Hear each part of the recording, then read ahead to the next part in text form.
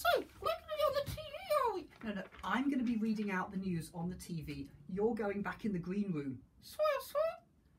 Look, Madge, you're only here because someone had to pet sit for you today. I thought I was going to work with your pet stay. There's no such thing as go to work with your pet stay. Hello? She did what?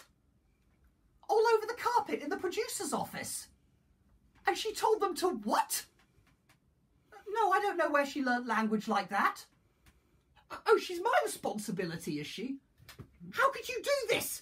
I've got to read out the news any minute now, and as if that wasn't bad enough, the teleprompter I normally read from is down, so I've got to read from this printed out script, and we are on air in 3, 2, 1. Good evening, everyone, and welcome to the Channel 6 News. Hello. Right, this is my little helper, Madge.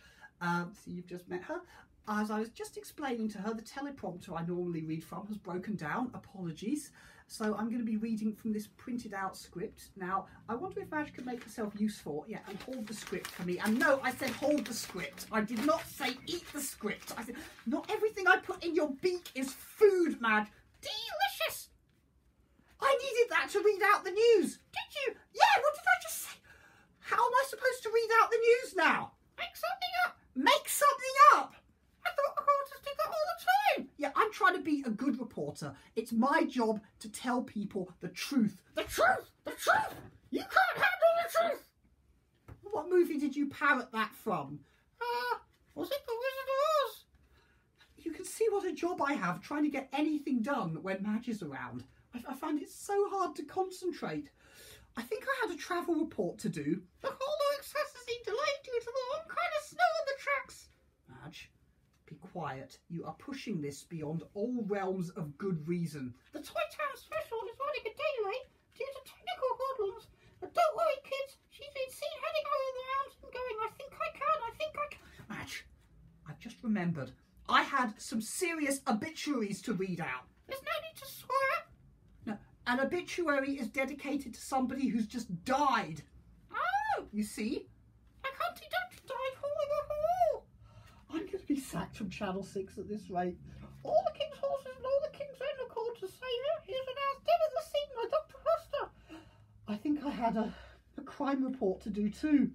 Little Bo Peep has been suspected of insurance fraud, claiming to have lost her sheep. She knew where to find them. I don't know what I'm going to do. Hyman have been asked to remain vigilant if they see a health inspector called Super Simon asking to let him taste their ware. He's a fake. Madge, I've just had an idea. Yeah? If you like telling stories so much, why don't you help me tell a story to the people out there? Like on Jackanory. Yeah, it'll be Sakanori for me if this goes wrong. Okay, but I'm going to have to hypnotise you to make sure you behave yourself. But how are you going to do that? Okay, look into my eyes, not around the eyes, look into my eyes. You're under. When I next snap my fingers, you will think that you're a chicken. I'm a chicken? Wait, how can I be a chicken? I'm too brightly coloured.